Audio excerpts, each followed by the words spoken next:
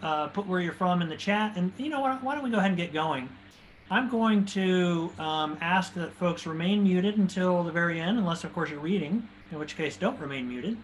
And otherwise, I will sort of mute you as we go along. So, and I'm going to be admitting folks as I do this little sort of intro as well here. So, first of all, I want to say thank you for joining us. My name is Simmons Bunton. I'm the editor-in-chief of Terrain.org. And I'm coming to you from here in Tucson, Arizona, where I respectfully acknowledge my presence on the traditional and ancestral lands of the O'odham and the Pascua Yaqui. So I want to thank our lovely readers this evening, Alison Hawthorne Deming and Suzanne S. Rancourt and Ann Haven McDonnell. And of course, I want to thank you all for joining us. I know that you have lots of things to choose from. Let me just say you've made the right choice tonight, and I know we'll all agree with that by the end. I also want to thank my buddy Derek Sheffield, who's our poetry editor, who is hosting this event, and as soon as I get out of the way, he'll take over. And special thanks to Sheffield Utility Sales, which may or may not be related to Derek Sheffield, for their sponsorship of this evening's event. So let me say that if your connection becomes slow, it may speed up a little bit if you turn off your video. Otherwise, actually, it's kind of nice to keep your video on so that the readers can see you. This is not a seminar where you just see the reader, but you can choose to only see the reader if you'd like. Otherwise, we keep it in gallery view, at least as the readers. It's kind of fun to have an actual audience. Okay, so we're recording this, as you've noticed, and all this and all readings will be made available on the Terrain.org website, as well as on the YouTube page. And just, if I may, call out a little bit for our YouTube page, and I'll put a link there here in a bit, because as soon as we can get 100 subscribers, just 100 subscribers, we can actually change the name from this absurd long URL to something like youtube.com/terrain.org. And as a guy who works in the marketing and branding field, that makes all the difference in the world. Of course, the content there is pretty great too. Our series is held on the fourth Monday of every month. And on September 27th, I'm delighted to report that Juan Morales will be hosting readings from Joy Castro, Elizabeth Jacobson, and Alan Braden. That's going to be a fun evening as well. Links to register for that reading will be found on Terrain.org, probably a little bit later tonight or tomorrow for sure. So hold your breath and then sign up for that. It'll be another wonderful reading. And as long as we're all on here, I'll be posting book links and links to Terrain.org contributions from our readers this evening too. If you want to find their books and you miss those links, you can hop over to the Terrain.org bookshop page, which is bookshop.org/terrain.org, and find the link there. I'll admit a few more folks here. Okay. So a few things, announcements, if I may, before we get started. And thanks everyone for telling us where you're from. I think that's so awesome. First, the deadline for the Terrain.org 12th annual contest in poetry, nonfiction, and fiction is just around the corner. It's the end of the day on Monday, September 6th, which is Labor Day here in the U.S. We have $3,500 in prizes available, and our esteemed judges this year are Ellen Bass for poetry, Amy Nzuka McDonnell for nonfiction, and Maurice Carlos Ruffin for fiction. And you can learn more at terrain.org/contest. Second, Terrain.org is the world's first online environmental journal, and we've been publishing since 1998. We're an all-volunteer organization that doesn't charge to access our content, nor charge to submit, with the exception of the aforementioned contest, I guess I should say, nor contain advertising. Indeed, we are run by the power of goodwill and dedicated weekends and evenings because we're all volunteers. And we are run by donations from good folks like you, who are welcome to donate online at your convenience at terrain.org/donate. So thank you in advance for your support and for being a part of the Terrain.org community. Okay, got that out of the way. Now we have finally a special announcement of some editorial changes. First, and I think I saw that Alan is here, Assistant Poetry Editor Alan Braden, who will be reading with us in September, is retiring after many wonderful years serving Terrain.org. Let me just say, Alan, we're so fortunate to have you work with us. Alan, I think, was our longest standing assistant editor. So, and he's done an amazing job and really holds the bar up high for all of the other assistant editors. So, Alan, thanks so much for your service. You will be missed. So we are replacing Alan with not one, but two, because apparently Alan does so much work, with two new assistant poetry editors. So I'm pleased to announce that Sean Ballard, the winner of our inaugural Editor's Prize in Poetry this year, and Betsy Aoki, I hope I'm pronouncing that name right, Derek, a longtime supporter of and contributor to the journal, will become assistant poetry editors. And then in nonfiction, I'm likewise delighted to announce that Sean Enfield, whose essay Campsite on Troubled Land will publish next week in terrain.org, will be joining us as the assistant nonfiction editor. So really excited about these three new editors. Sad to see Alan go, but thank you, Alan, for your time. And for those other editors, I'm so excited to have you join us. You'll see them up on the terrain.org masthead, as virtual as it is, after Labor Day. So welcome to everyone. Okay, so that's enough about terrain.org, and certainly enough for me. So let's turn the reading, followed by Q&A, over here to Derek here in just a moment. But first, let me say, as you have questions, please post them in the chat, and then we'll call on you after the reading to ask your questions. Of course, we'll have the time and the opportunity for discussion beyond that as well. But as you think about it, post them in the chat. So now it's my pleasure to introduce tonight's host, Derek Sheffield. Thank you, Simmons. I'm not done yet. Settle down. Derek's collection, Not for Luck, was selected by Mark Doty for the 2019 Wheelbarrow Books Poetry Prize and published on January 1st of this year. It's a fantastic book, by the way. His other books include Through the Second Skin, also a pretty amazing book, finalist for the Washington State Book Award, and Dear America, Letters of Hope, Habitat, Defiance, and Democracy, for which I have a certain affinity because Elizabeth Dodd and I are the co-editors of that book. And by the way, you can find Letters to America in that Dear America book from two of tonight's readers, Alison Hawthorne Deming, who I think many of you know started the entire series. So thank you, Alison, for that. And Ann Haven McDonnell also has a really amazing letter poem in there. So when Derek isn't teaching at Wenatchee Valley College or editing poetry for terrain.org, and frankly, I make him work hard at that, he can be found skiing, hiking, birding, botanizing, or forest bathing in the mountains of north central Washington. All right, my friend, you're on now. Thank you. Oh, thank you, Simmons. And I want to join you briefly here in thanking Alan Braden, one of my favorite poets, who has, like as Simmons said, is one of our longest standing editors at terrain.org until he collapsed, until we ran him into the ground. Yes. And so, yeah, Alan, your work on behalf of terrain.org is much appreciated, and we're going to miss you, but please don't go far. And I want to thank my father, Lonnie Sheffield, who is underwriting tonight. Just because we don't get paid doesn't mean our readers don't have to not get paid. And, really, it's not our choice not to get paid. I mean, if some big pockets out there ever want to say, hey, we really like what you're doing and we'd like to help you do it and not, burn out like Alan Braden, then we would say, yeah, come on aboard. We can take that money. So, but anyway, we do try to, whenever possible, we pay our writers and our readers when we can get funding for that. And tonight's readers are being paid by my father's business, Sheffield Utility Sales. And Lonnie, you're now part of the literary landscape of America.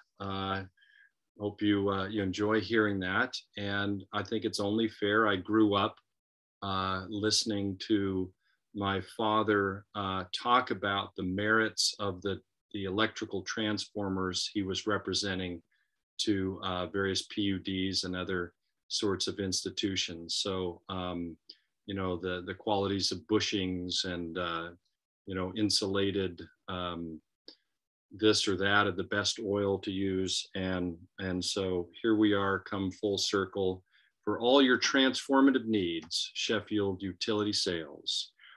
So what I would like to do is introduce each of tonight's marvelous writers before she reads. And as Simmons mentioned, we're starting off with Annie Haven McDonnell. She also goes by Anne, so it's okay if you call her that.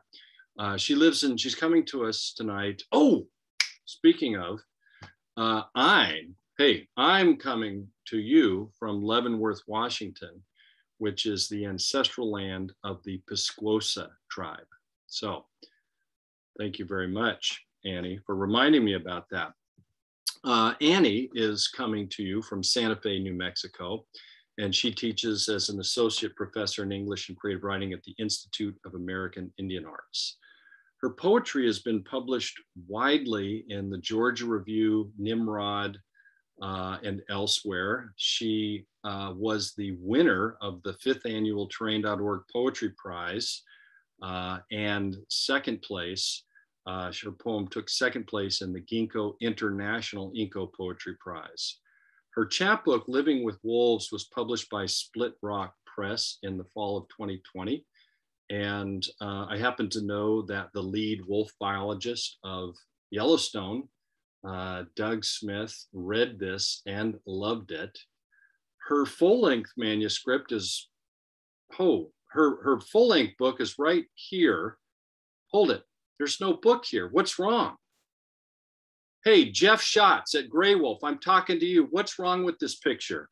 This kid, she's got poems in All We Can Save. Her manuscript is making the rounds of the Great American Sweepstakes and the Levis Poetry Prize, the Wheelbarrow Poetry Prize, the Hopper Prize. So listen, Grey Wolf, this could be you right here. This could be a Grey Wolf book I'm holding up. So don't wait, because that manuscript is hot. Annie has been a writer in residence at the H.J. Andrews Experimental Forest and the Sitka Center for Art and Ecology. And she is also one of our poetry editors at Terrain.org. Annie, thank you so much for being with us tonight. Derek, thank you so much. And thanks for that plug too, that's awesome. And thank you for hosting this reading. And thank you, Simmons and everyone at Terrain.org. It's such a wonderful community to be a part of. Thank you, Suzanne and Alison. It's such an honor to be able to read with you tonight. And I'm going to read first some poems from the chapbook, Living with Wolves. And this book grew out of, I lived on this island in British Columbia for a year, and then I've gone back as much as possible. And it's a really special place to me. And I did some research and interviews with people about their experiences and encounters with wolves on the island, who disappeared and then made their own way, their own amazing way by swimming miles across the ocean to get back there. So it was a story that fascinated me, and this series of poems comes out of that. So I'm going to read a few from this book and then a few newer poems.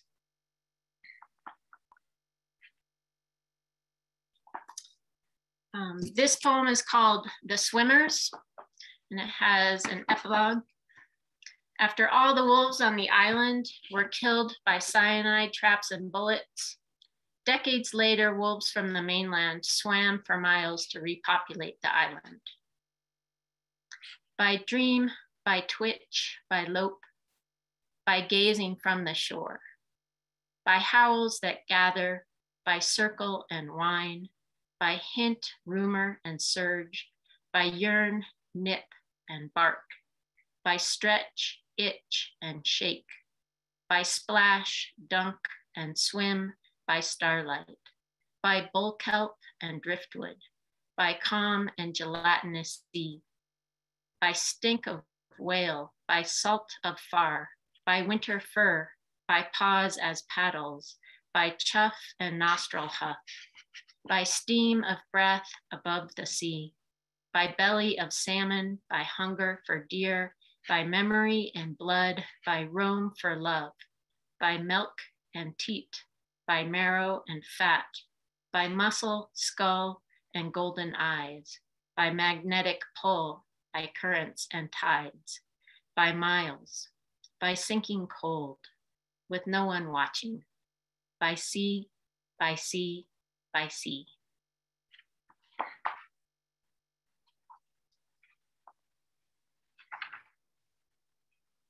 And this poem is called The Songs. The house is a shell, quiet and permeable.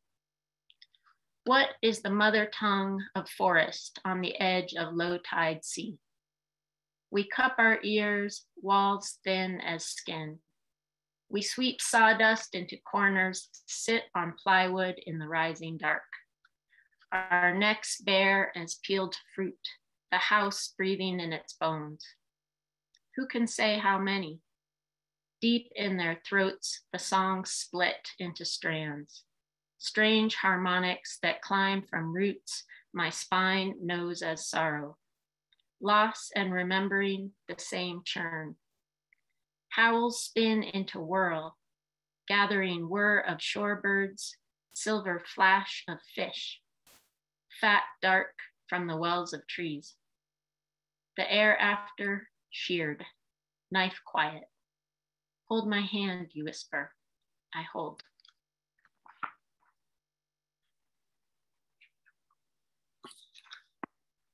And this one is called The Flute Player. A scream is made to cut through the mind's fog. All rescue circuits flipped on. Any kind of baby animal will do. When his sleep is sliced by sounds from the gully, deep in the woods outside, he moves towards the yawl, a flashlight tunneling into dark, searching the cry, and he knows before he sees the tawny, warm fur, speckled white, folded in a thicket of salal. The fawn's mouth is open, her fresh pink tongue hanging while the cry loops itself out from her belly, where her eyes, wide open and hardened to whatever she sees outside, are already living inside wherever this cry cuts from. What could he do? He thinks how the sound must pull all the blood in her mother, hidden and waiting. The wolf must also be waiting to finish this, listening to this cry light up a tunnel of hunger.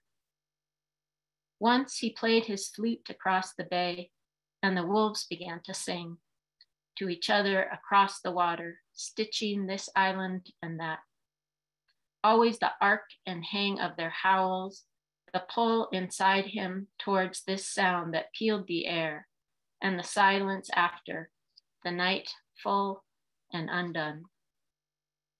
He thought of carrying that speckled fawn home, but left it, all of it. The sound of his own footsteps through the brush, all he heard in his long walk back to the porch light he left on in his cabin with a door that doesn't lock. And I'm gonna read, let's see, two more from here.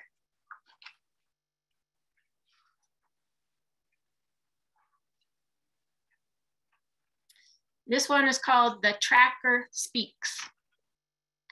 All the newcomers, do-gooders, tree huggers like you don't know shit. 9 wolves in her yard, come home to roost.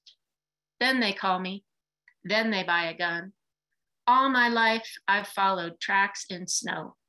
I call it the white pages. I don't need to read it in books. Tracks tell me everything. I don't shoot lightly. But wolves have lost their fear. Not my trap line.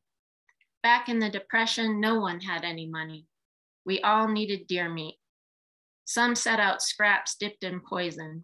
Now that's not right either. I don't shoot lightly. Once I trapped a wolf in Otter Cove. The others stayed away. They knew something bad happened there. Once I followed a cougar's tracks just to see what she did. A hollowed out cedar log with a crack on top. That's how cagey. She lay inside to watch what came up the creek. I don't need others to tell me. Wolves swam back after the beaver returned. They like the fat. Okay, last poem from this book I want to read is the last poem from the book called Shadow into Wolf. On the long, low tide of Seal Spit, I studied just beyond the horizon of sight. A dark twist of driftwood, black against the sandy bank and shag of cedar. Thought, it's just like my mind to make a branch a wolf snout. Profile with 2 ears pricked towards our boat, where you load waterproof bags and I rest a flash. I backed away from the killdeer's broken wing dance, gave her nesting space, found this water-worn cedar log to sit a spell. And like a dream swims up to waking, I saw that branch rise and all at once become an actual black wolf, watching you load our boat. Thought, it's just like a wolf to sit beyond the horizon of sight, to shapeshift, to yank the mind towards what it fears or yearns for. And just like a wolf, to stand up full, embodied toothy fact, cut a hole in the forest, all the gathered shade and shadow, turn back to trees and leave me wondering what I saw and how I might tell it. Thank you. I think I have a few more minutes. I'm just going to read a few poems. A couple of poems from my manuscript and a couple of new short poems. This is a poem called, this poem is from that climate collection, All We Can Save, which is an amazing book if you haven't checked it out. And this poem is called, She Told Me the Earth Loves Us. She said it softly, without a need for conviction or romance. After everything, I asked, ashamed. That's not the kind of love she meant. She walked through a field of gray beetle-bored pine, snags branching like polished bone. I forget sometimes how trees look at me with the generosity of water. I forget all the other breath I'm breathing in. Today, I learned that trees can't sleep with our lights on, that they knit a forest in their language, their feelings. This is not a metaphor. Like seeing a face across a crowd, we are learning all the old things, newly shined and numbered. I'm always looking for a place to lie down and cry. Green, mossed, shaded, or rock quiet, empty. Somewhere to hush and start over. I put on my antlers in the sun. I walk through the dark gates of the trees. Grief waters my footsteps, leaving a trail that glistens. And this poem is called Love Poem for a Friend. And it has an epigraph by Ilya Kaminsky. But you could say that two people sitting at a kitchen table and talking about what matters pretty much makes up a church. That is what a church is in one way or another.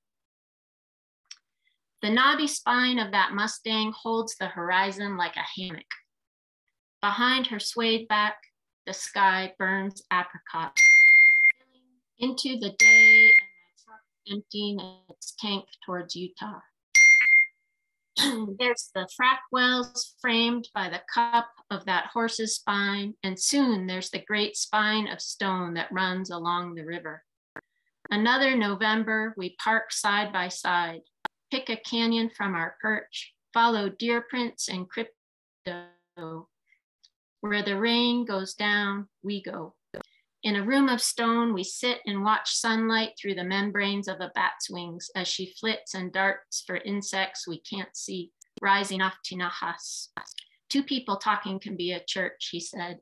And though he meant the war, we let words rise from this flood of silence. shake like my dog does, head to tail, water spitting off, shuddering herself new. Across a fire, the only light that smears the stars, we sit in some earned peace of 50 years, telling stories of old loves and our miraculous survival. Meet me here, my dear, both of us gorgeous, leafing out lavishly in our spectrum of queer, this tangle of slick rock canyons unbuilt for us. Two people not talking can be a church too. Okay, one more poem. This one is for my mom. This is I've been backpacking with my mom for her birthday every year. And this year she turned 80. This is a poem that comes from that. 80. This meadow was once a necklace of beaver ponds. My mother has lived long enough to remember. She walks with poles. I carry her pack. We pitch tents near a cut bank of Whiskey Dark Creek. As night loosens and oozes up the valley, the peaks go cindery, remote. We take our plastic cups of whiskey to the open grass where dark condenses in the long stilts of a moose, her dewlap dangling as she plows the meadow like a prow of a ship, like a cello solo, tipping into banjo twang. Browsing willows, our smell must hit her sideways, and she swings her giant head, stills herself like a lake behind a dam, churning her discernment. What are we here, mother and daughter, mild and dissolved, our favorite rooms to watch from? Two calves wobble out, chasing the roof of her belly. Something human gusts out of us, and the mast of her lifts and fills and sails across the grass, which has knitted itself from water, which is creeping back to forest, which is now an opening where mothers and daughters meet. Thank you.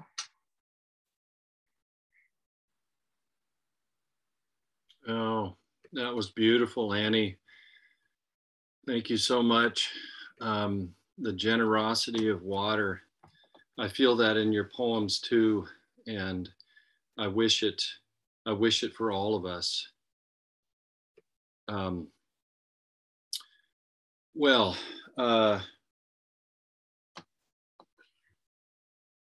do have to say that one of those poems, I think, even was ringing my bell.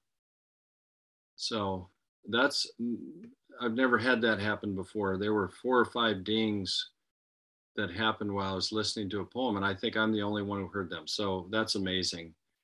And Jeff Schatz, just remember you had your chance. Okay. So, hey, it's time for me to introduce Suzanne S. Rancourt, who is of Abenaki Huron descent. Her debut collection of poems, Billboard in the Clouds, won the Native Writers Circle of the America's First Book Award. Murmurs at the Gate was published in 2019, and Old Stone's New Roads was published in 2021. And Aikido and Iaido practitioner, I just learned how to say that, thank you. Iaido practitioner. I don't know what that is, but I'm a little afraid of it. Suzanne holds graduate degrees in psychology and creative writing. She is a multimodal expressive arts therapist. She is a United States Marine Corps and Army veteran. You can read poetry by Suzanne in terrain.org. And I do know her work a bit too from this lovely collection, Native Voices, which is the only anthology of Native poetry that I know that also includes essays on craft. It's a really special book. Suzanne, thank you so much for being with us tonight and adding your special voice to the evening. Thank you all for attending, and thank you for inviting me.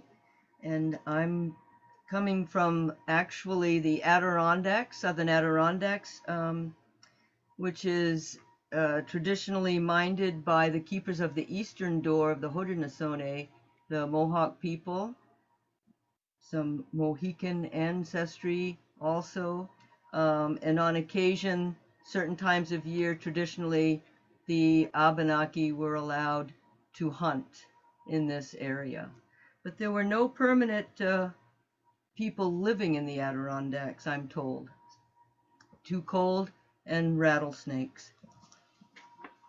So I'm going to read a little bit from each of the books and the work that was in Terrain is actually from a yet unpublished manuscript, and we'll do that. So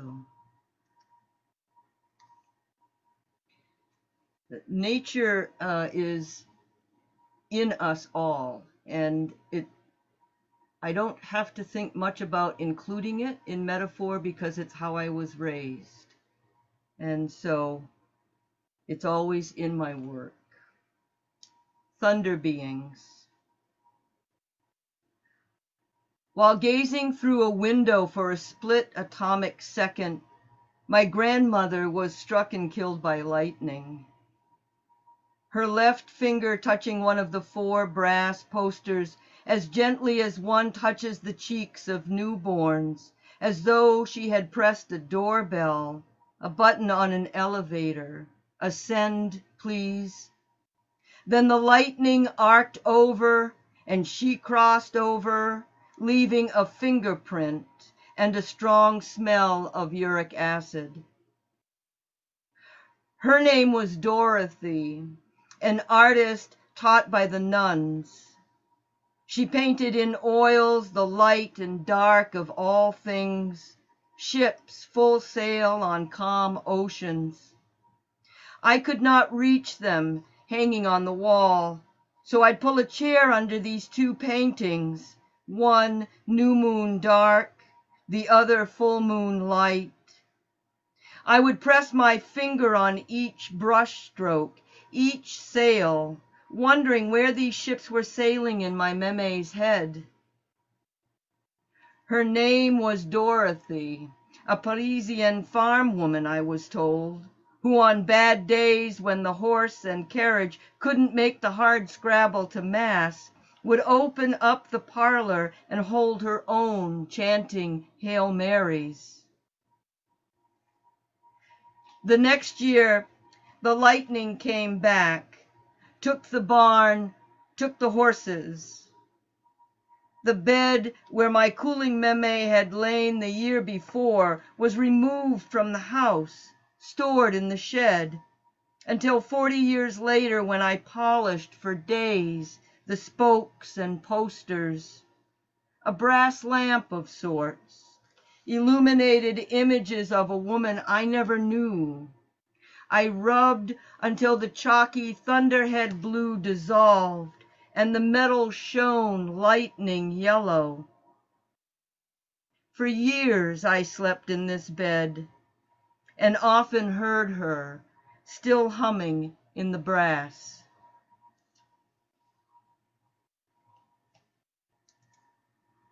And this next one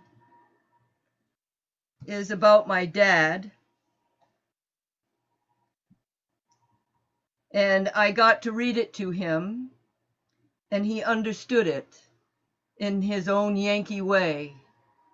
It was a simple, huh, that's a good sign. Whose mouth do I speak with? I can remember my father bringing home spruce gum. He worked in the woods and filled his pockets with golden chunks of pitch.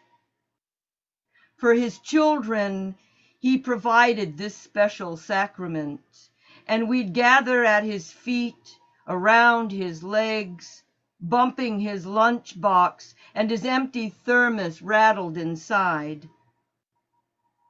Our skin would stick to Daddy's gluey clothing, and we'd smell like Mama's pine sol. We had no gum, or we had no money for store-bought gum, but that's all right. The spruce gum was so close to chewing amber, as though in our mouths we held the eyes of coyote. And how many other children had fathers that placed on their innocent, anxious tongues the blood of trees.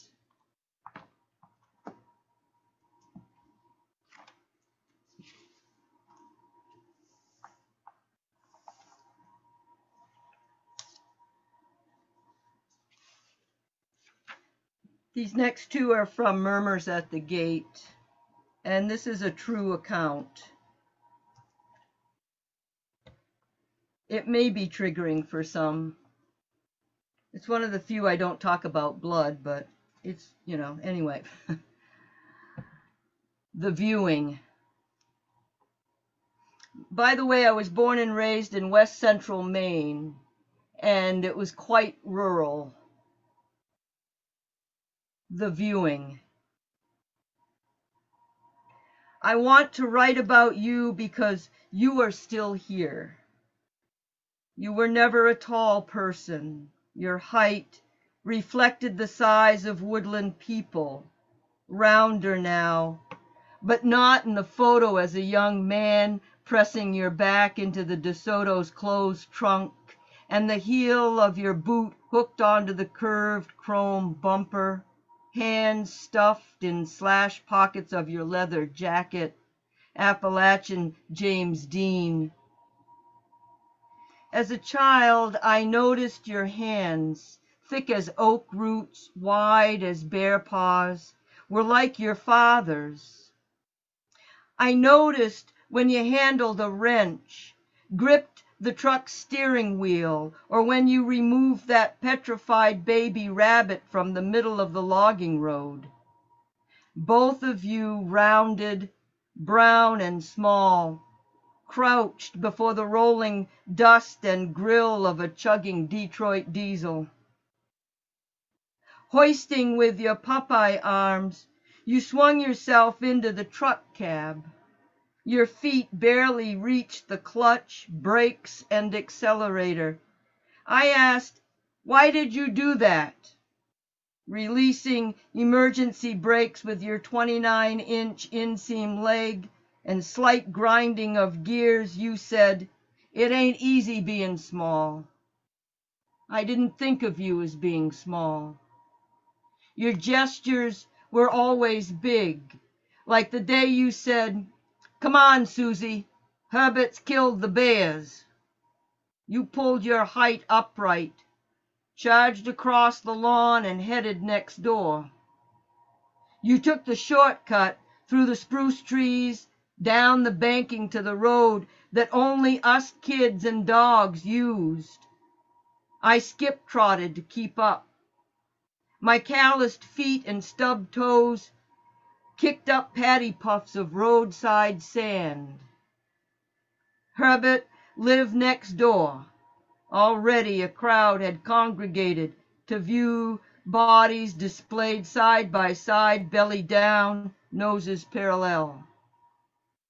When Herbert talked, he sucked his teeth, the sound almost as sharp as snapping gum. He'd squint his eye opposite of the corner of the mouth that leered when he sucked his teeth, as though flesh was stuck between them.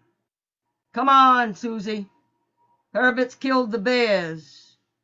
And we went to see our relations rendered waste by bad blood and heat, to see for ourselves our family, a boar, a sow, and 2 cubs, the adults, largest in the state.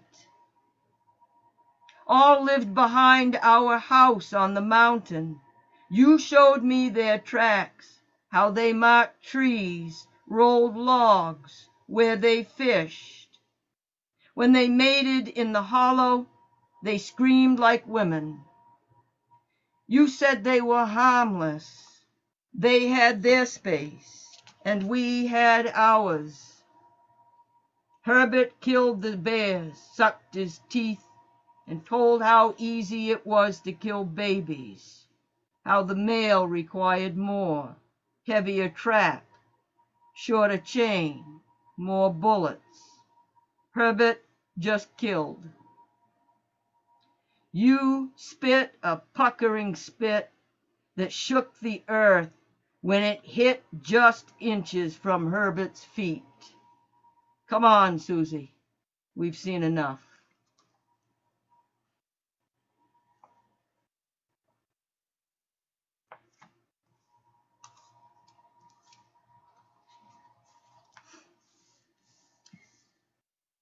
This next poem, I was told by a lot of academics that it was a terrible poem. Unfortunately, I believed them for about 30 years. And then I added a different last line. You be the judge of it. Fabric. The weaver has become the pattern. Plaid, full of angles and predictabilities, and the shuttling of husbands, children, lovers wears her thin. There are two movements, past and future. The loose swatch of the present unravels, always in ballet fashion, dangles gracefully between flying and landing. There is a texture in love that needs to be felt, needs deft fingers to braid the over-under of self. Fingers that toe dance over warp and weft, that understand the rhythm of the loom, the tapestry, an arabesque of extended tones, both subtle and vibrant.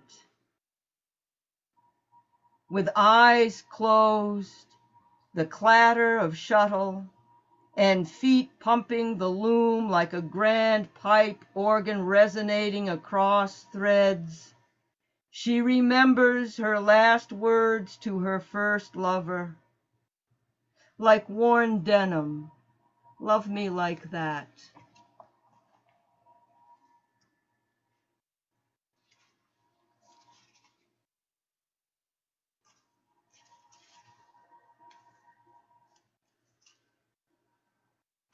How many of you remember May baskets?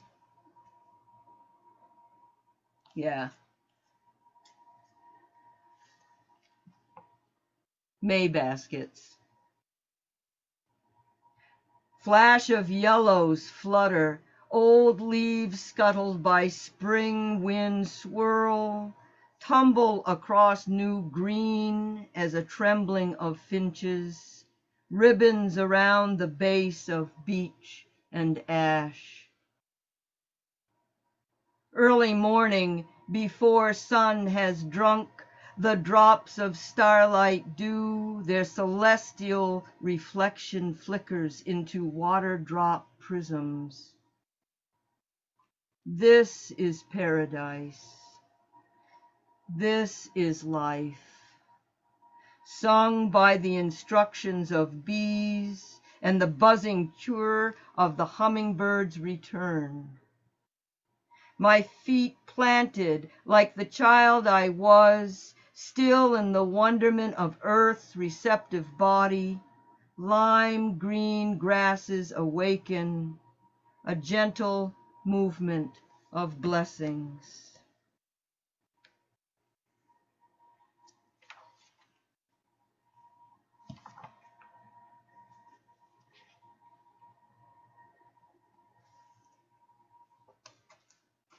Sometimes I just get inspired by what ifs and a photo or a smell or something. I wanted to ask him his name. My feet pressed hot into sand. His presence quoted shadowed walls chipped by holy wars. No one needs to make decisions today, he said. Just walk. My scarab toes pushed pebbles. I wonder, does a time traveler know every journey? What do I know but to ask questions God wants others to hear. This bearded old man whose laughter rolls through keyholes says, "We walk east toward something yet to come. Pilgrimage." His hands with fingers linked behind his back is the only moment we get. And I think, what crescent curve does the sky reveal when we pay homage to the stars?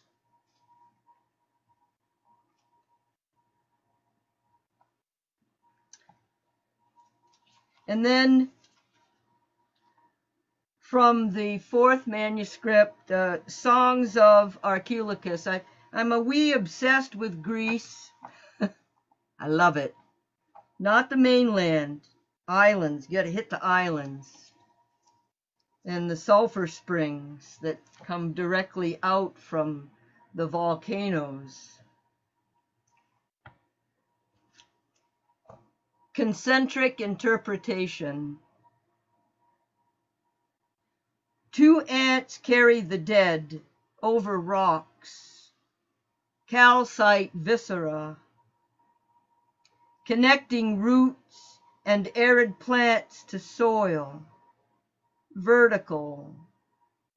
They worked together like their race depended on it.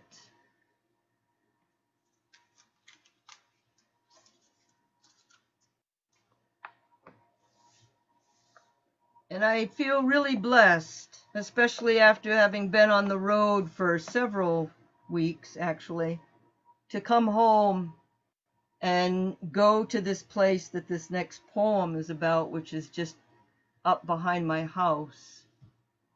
It's on my land. This forest is thick with life and planted green with shadows. Dandelion seeds swarm, hover, comet along the forget-me-not Milky Way, their star blossoms, nebula around the stone altar at the lodge. Rain smells before thunder arrives, precedes wind that scatters mosquitoes, drives mayflies onto coffee cup lids, twists branches, forces leaves to belly up. Struck by reflection at how all this moves through the plane that makes it so, the as in as above, so below. But what is that, this space that turns into this? Forget-me-nots spill their poured path to follow dandelions together even when dispersed. Incidents constellate. Christmas, 1975. Love. I would rather have some than none. Thank you.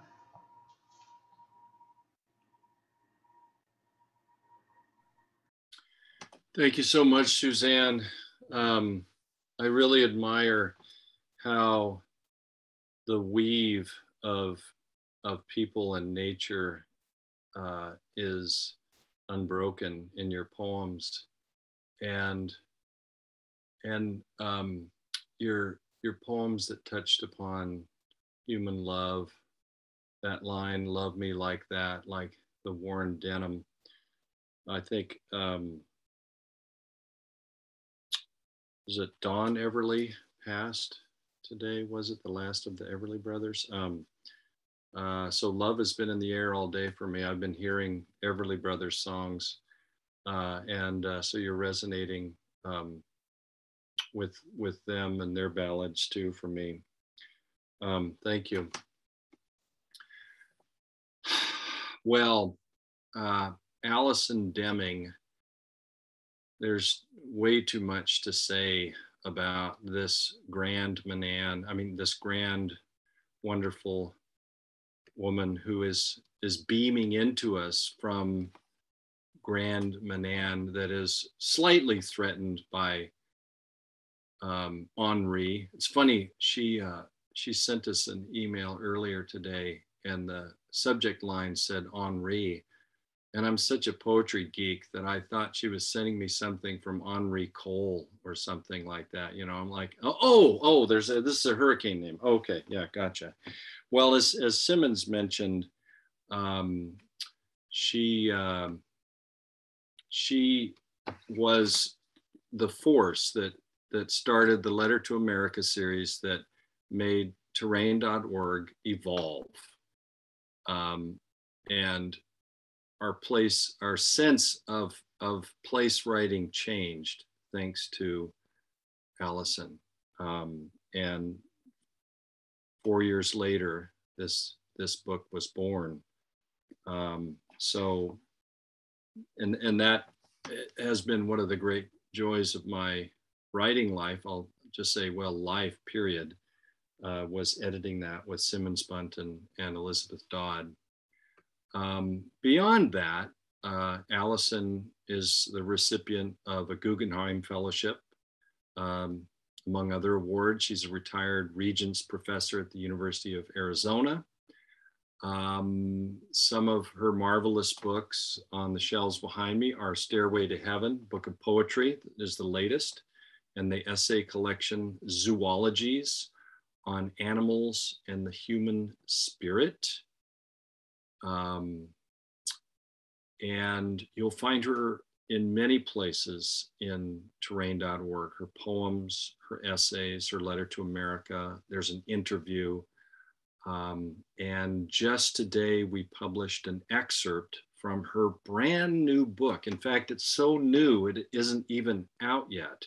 Last I checked, it comes out tomorrow. So it's almost like we planned this. Oh, yes, she's holding it. Look at Alison's screen. It's a woven world on fashion, fishermen, and the sardine dress. With any luck, that title will get the attention of Tim Gunn and Heidi Klum, okay? But it's a gorgeous cover. It comes out tomorrow, and really excited to see this. What an interesting book this sounds like. So, the other thing is you'll find Alison's work. There's a really interesting publication called the Plant Human Quarterly that is being funded by the Dutch government. And this is a literary magazine that is devoted to writing, not just poetry, but writing that focuses on talking and listening to plants. Annie, I'm thinking about your line about how the trees can't sleep when our lights are on. I love that. Maybe that will convince my neighbor to turn the damn lights off. So yeah, you know, the other thing is, Simmons, maybe, so check out the Plant Human Quarterly. You'll find, I think they pretty much came up with their list from terrain.org, because you'll find Robin Wall Kimmerer, Kimiko Hahn, Arthur Z, Jane Hirschfield, Scott Sanders, and some other marvelous people, along with some work by Alison Deming. But Simmons, I think we need to talk to the Dutch government about having them fund terrain.org, okay? Because no one, again, yeah, goodwill, here we are in action. Alison Deming, please make us beautiful. You are beautiful, I'll tell you that. I'm so happy to be here. Thank you to Derek and Simmons and all the work you all do. And Elizabeth, of course, part of that central team. I also want to thank Suzanne and Annie. Your works are so resonant, so powerful. Thank you so much. I loved hearing you. Yes, that is a herring ware behind me. It's the Bradford Cove ware off the western shore of Grand Manan, an island in the Bay of Fundy off the coast of New Brunswick, Canada, where I've been coming since I was a child. I'm going to read the chapter that's up on Terrain today. I will just say one thing about this place, since we're acknowledging Indigenous people in our places, that this place was a place of seasonal encampment by the Passamaquoddy who came over from Pleasant Point and hunted for porpoise and mussels and clams and such, and dried them, and then went back home. It did not have a year-round residence, as far as we know, of the Indigenous people of the region. It was settled by loyalists from the American Revolution who were exiled from New England and settled up in New Brunswick. I'm going to read, so this chapter tonight is about the fish. If you're interested in the fashion part and the sardine dress, I just would like to direct you to the site Literary Hub, which will be publishing the chapter about the sardine dress, and it will kind of get you into a little bit about that strand of the book. And thanks, Suzanne, for talking about weaving, because this book is a structure. It's woven, it's braided, it's about family, it's about fashion, and it's about fishermen, particularly the traditional fishery of these beautiful herring wares off the shore of Grand Manan. So this is Some of the Ghosts. In August 2018, I took a charter flight in a single-engine plane over the waters surrounding Grand Manan Island.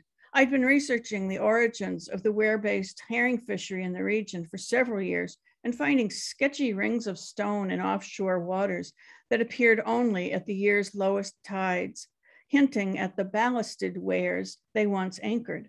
I found it hard to draw conclusions from the evidence, though it was a thrill to discover traces of a legacy that had nearly fallen from the island's memory. Many knowledgeable islanders had scoffed at the notion that undiscovered treasure lay off our shores. I'm not talking about the legend that Captain Kidd had buried gold in Money Cove on the western side of the island. Legend has it that Captain Kidd buried treasure on innumerable islands along the eastern seaboard. I'm talking about the treasure of a shared sense of place and history, of ruins that are a monument to community and the dignity of work. Our flight was not exactly rigged for high-tech reconnaissance. One pilot, one poet, one photographer leaning out the window, one fisherman, all crammed into the Seahawk. We lifted over the island's interior bogs and spruce forest and ponds, glinting with morning light. The plane lofted light as a red tail. Our spirits matched the brightness.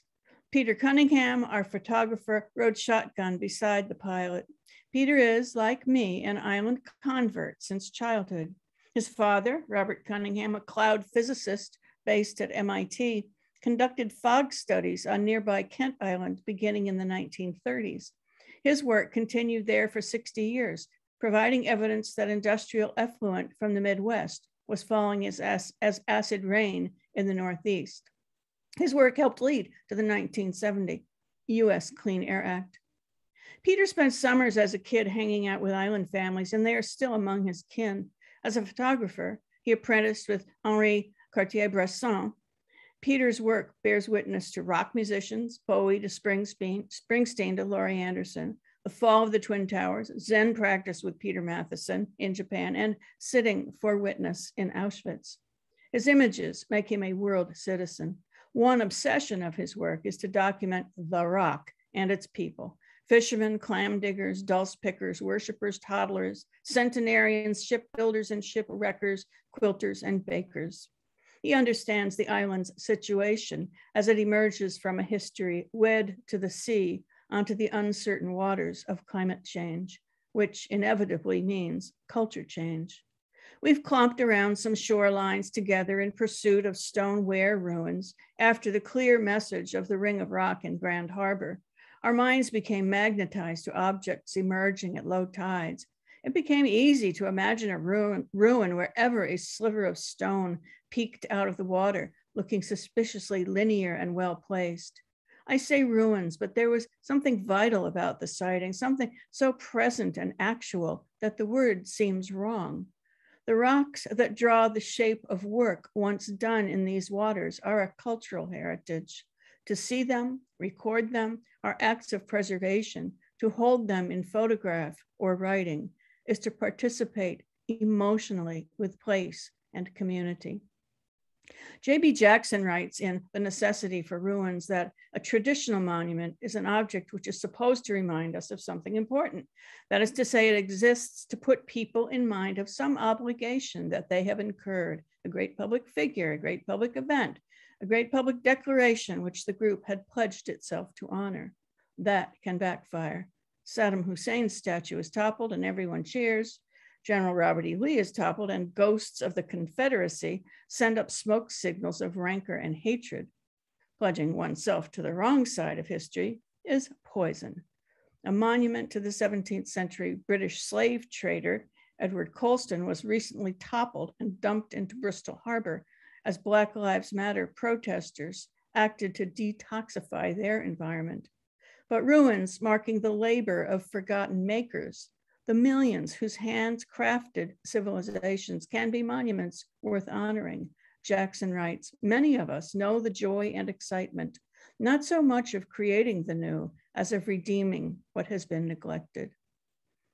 Russell Ingalls and his family have been fishing these waters for 4 or 5 generations. Their Pat's Cove weir has been dressed with twine each summer for 100 years.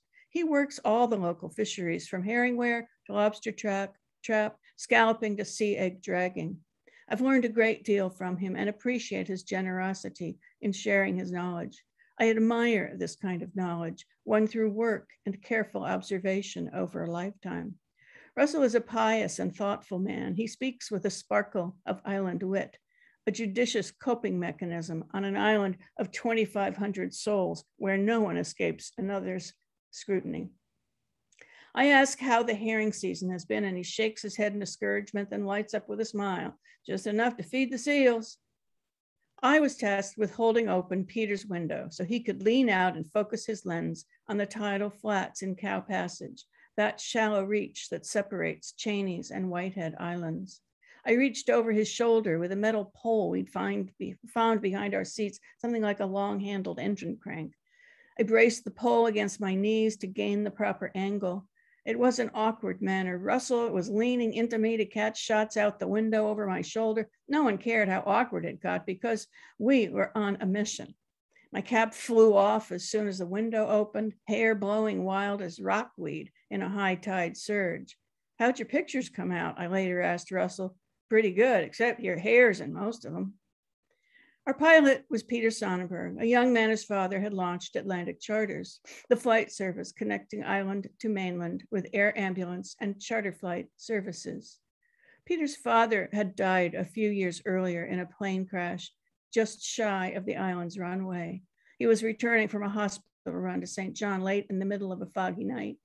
Russell, as first responder and fireman, had been first to arrive at the crash. It could not have been an easy thing for him to board a small plane in the aftermath of that crash, to fly right over the ground where 2 people he'd known for decades had died.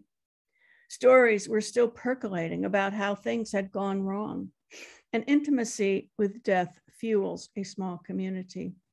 The island is 55 square miles of rock, balsam fir, black spruce, and collective memory as keen as a spotting scope.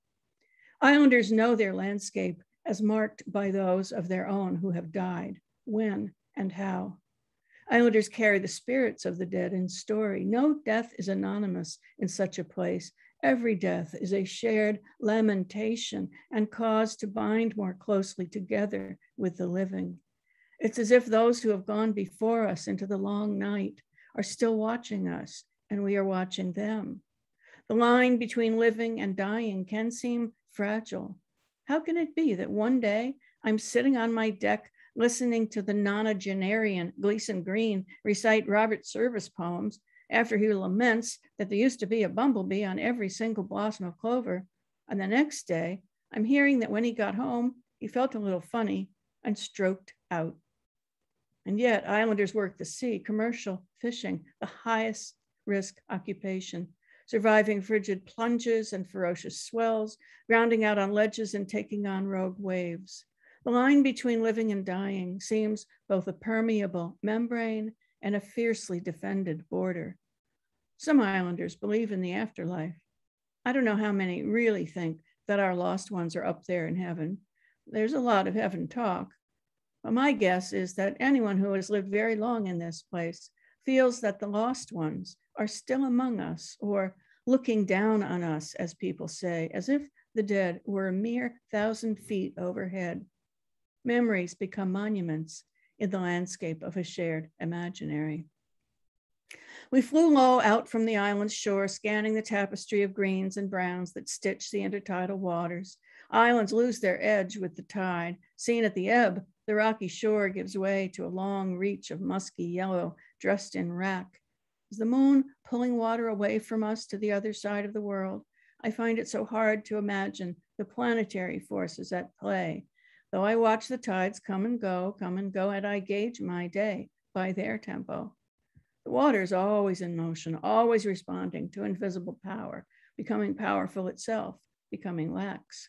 The shallows shine, the depths resist light, hoard their darkness. Shoals and ledges, brackish brown, break through here and there. Nature is messy. There are no straight lines, no perfect curves.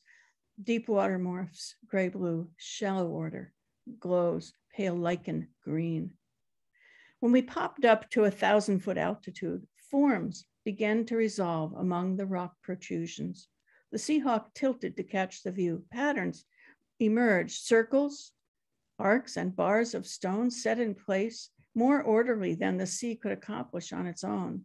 A huge circle broken with a broad mouth, 2 long straight wings of stone stretching out symmetrically from the mouth, an invitation to schools of herring, stemming the tide up the channel. Another hint of structure, then another, some legible, some largely erased. The ghost wares butted up against each other, overlapped, one laid on top of the other as they were built over time.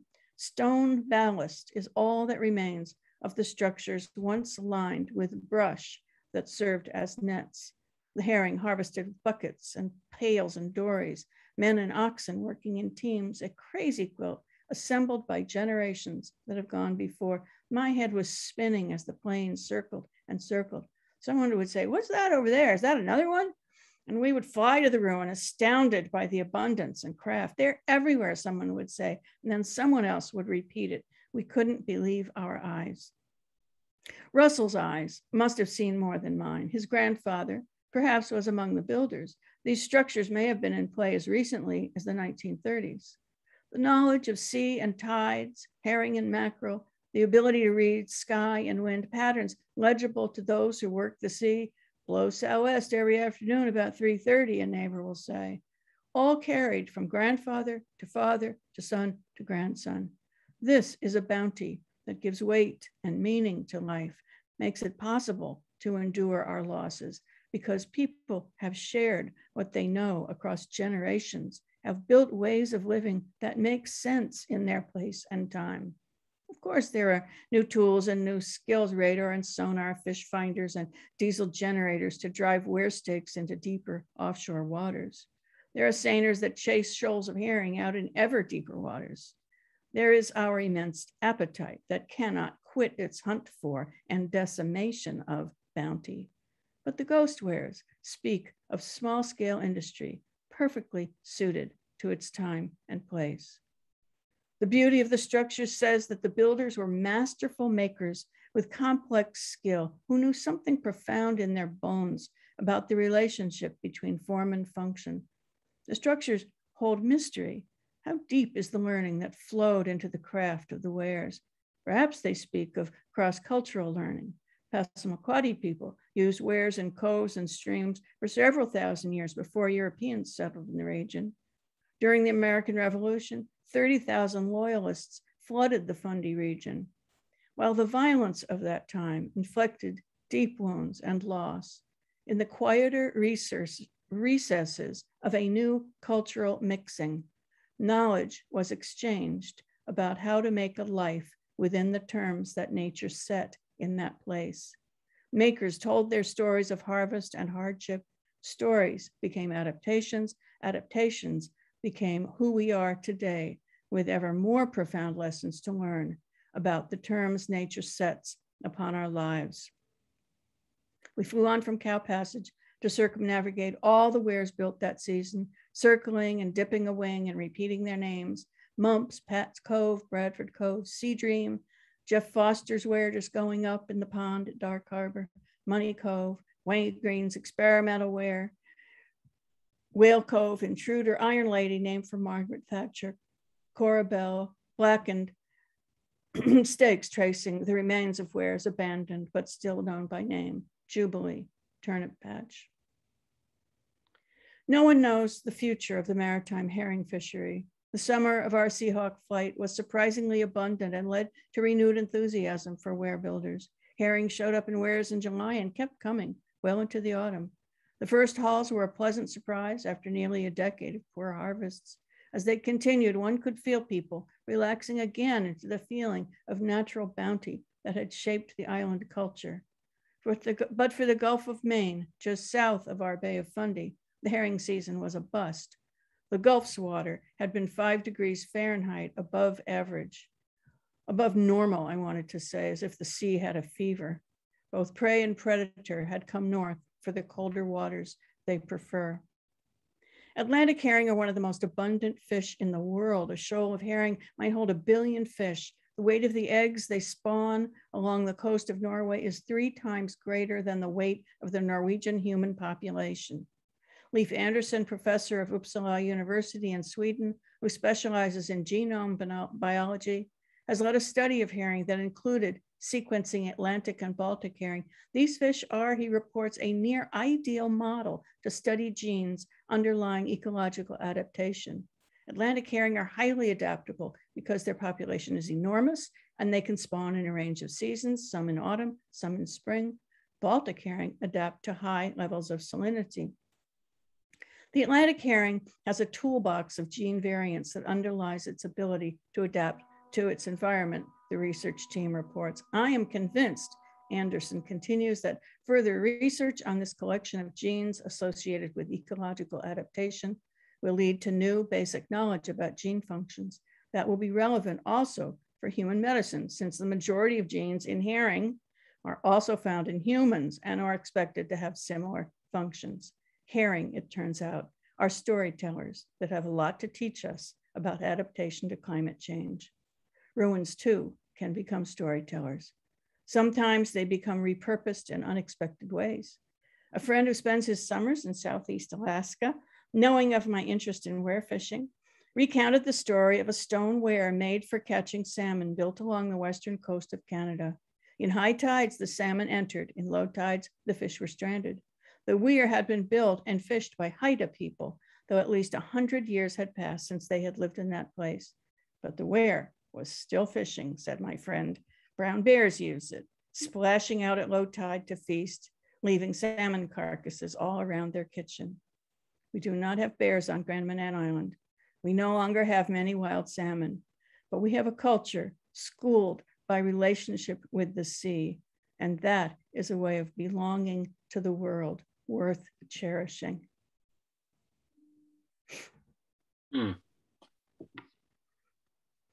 Oh, that was lovely, Alison. Thank you so much. How I love how you interrogate and explore the word ruin, how it doesn't quite feel right for what those are. And I think many of us perked up when you talked about memories as monuments. And I was reminded about something I read. Bill McKibben said about your work once that Alison Deming knows as much about the world as anyone, and thank the stars she's willing to share that wisdom. And I feel rich in the wisdom that you have shared with us tonight. Thank you, my friend. Thank you so much. That comment by Bill McKibben totally freaked me out. I'm trying to learn about the world. That's why I write. I don't feel like I'm filled with knowledge. I feel like I need more knowledge all the time. That's wisely said, Alison. So, hey, do you all have any questions here? We've run a little bit longer than our program, but that's okay, because we're together, and And that's like a church, according to Annie's great poem, right? Even if we don't say anything. So I'm looking at the chat here. Simdog, did you see any questiones from our listeners tonight? No, just the one general question that was just posed, which is, let's see, by Alexis. Alexis Mills. Alexis, do you want to repeat that? Do you want the authors to respond to that question?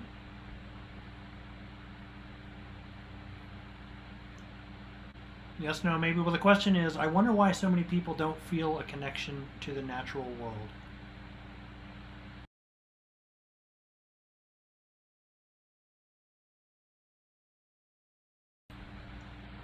So do I.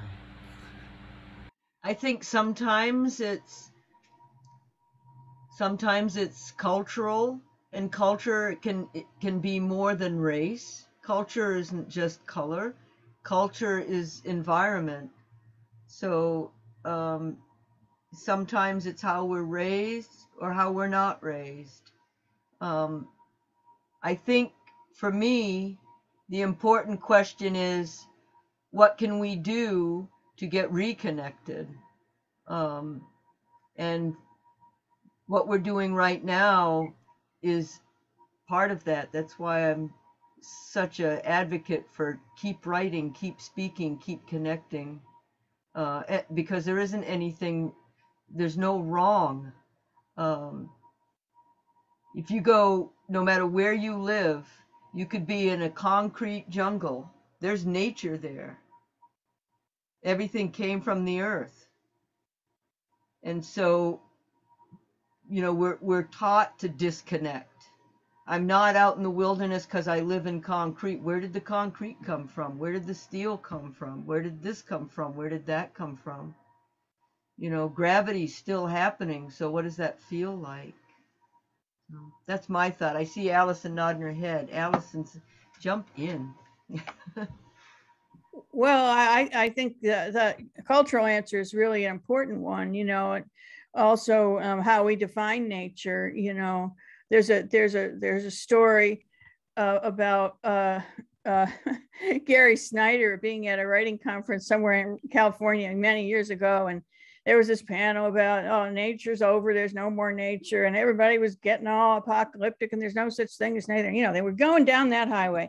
And Snyder, I wasn't there, but this is a story I've heard a million times, but Snyder's getting more and more grumpy and restless and sitting in his chair. And finally he throws up his hand and he says, if you think there's no nature left, what do you make of the contents of your stomach? So, the whole microbiome of our bodies, we are so embedded in the natural world in so many ways. But, our culture often educates us to sentimentalize culture, to be separate from culture, and to live, in a very abstracted relationship from the natural world. So I think writers and artists, I thank them all the time for renewing that sense of intimacy. Thank you. Annie, did you have anything to add to that topic? No, maybe just that I think it's getting harder and harder to feel separate from nature with climate change, and it's a reminder of the limits and the systems that we're nested in. So. Thank you. So a couple more questions came in here that are aimed at you, Alison. One is from, I'll just give them both to you. One is from Janice Ray, Cracker Ecology Childhood. Love that title. Will Alison talk a little about the fashion part of the new book? And then Scott Edward Anderson, who, Suzanne, he's got a book coming out and it's full of Greek allusions. There's Greekness everywhere. So you can geek on that Greek, Wine Dark Sea. And Scott is asking, what was it like to not be able to go back to your island for so long because of the border ban or, you know, the, what do you call it? I'm tired. Pandemic. Yeah. Well, it's heartbreaking, you know. And obviously, I'm a person of privilege that I have this place, and my parents bought it in 1956. It was a little rundown fishing shack, and I've improved it over the years. But you know, this is my seasonal pattern. I'm like a migratory bird, and I have a very strong sense of community here. And you know, I've put in a lot of time in the gardens. Everything about it was a big, big loss. But also, this was the safest place in North America, and I was happy not to come up here with my American cooties. So, you know, I don't have any cooties, and I'm here now. But it was terrible not to be able to come here. Grievous. I try to speak quickly about the fashion part. So where this book started is a kind of a funny story. It's in the acknowledgments of the book. But, so I wanted to write about my grandmother and great grandmother. My grandmother lived with us on my maternal side throughout my childhood, and she, you know, she was just an old woman. You know, when you're growing up and the old woman in the house is your grandmother, and I loved her, and she had all of these marvelous qualities, but I never fully appreciated the fact that she, and before her, her mother had run a couture dressmaking business, first the grandmother in Paris and then in New York. So from the late 1860s until the Depression, these two women ran a business. It wasn't a sweatshop. There were about 14 women who worked for them. And they made, you know, high fashion dresses during the Gilded Age for the wealthy people of New York. And highly skilled, entrepreneurial, accomplished women. No record of this anywhere, no memory of it in our family, no stories about it. And I was aggrieved because I thought, look at the craftsmanship of these women, and they should have their stories told. They should not be invisible to history. And so I was talking to a writer friend, Barbara Hurd, about wanting to write about them. And she was up here visiting me, and we were walking past the abandoned smoke sheds in the community of Seal Cove on Graham Inn. And she was saying, oh, you should write about this. You know so much about the fishery up here. I said, yeah, but I'm really interested in these women. Oh, she said, it's the same story. And I looked at her, and it was like a dare. You know, can I talk about these two forms of craftsmanship, beautiful ways of life, perfectly fitted to their time and place, that are threatened by all the forces that we're too well aware of? And that became the challenge of the book. So every third chapter is a chapter about a dress, and every third chapter is a chapter about these women's lives, and every third chapter is a chapter about the herring fishery up here. Well, thank you so much. As I was listening to you read your passage tonight, I was thinking, I'm a big fan of Annie Proulx's The Shipping News, and I was like, this feels like there's a little bit of shipping news in this book, and I can't wait to wade into the rest of it in terms of the those beautiful people that you are bringing to life already. Well, let's see here. Yeah, we've just got some more American cooties. We've just got some more laudatory comments here. Well, folks, listen, I think we've kept you long enough here. It's been a lovely evening. I want to thank you all for joining us, all of our listeners tonight, our readers, and wishing you well on this auspicious day when we've got FDA approval for our vaccine, Pfizer. Go, baby, let's get us over. Yes, and other things like that. Suzanne, Simmons, do you want to say anything more, big guy? Yeah, you bet. Thanks, Derek. And thanks, of course, to Anne and Suzanne and Allison. So wonderful to hear you all read this evening. And thanks to everybody else for coming out. It's just so great to see everyone here, even though we're not necessarily in person. We really are in person in spirit, if that makes sense. So, you know, have a wonderful week, and thanks again for joining us. And I hope to see you on September 27th as well. Good night.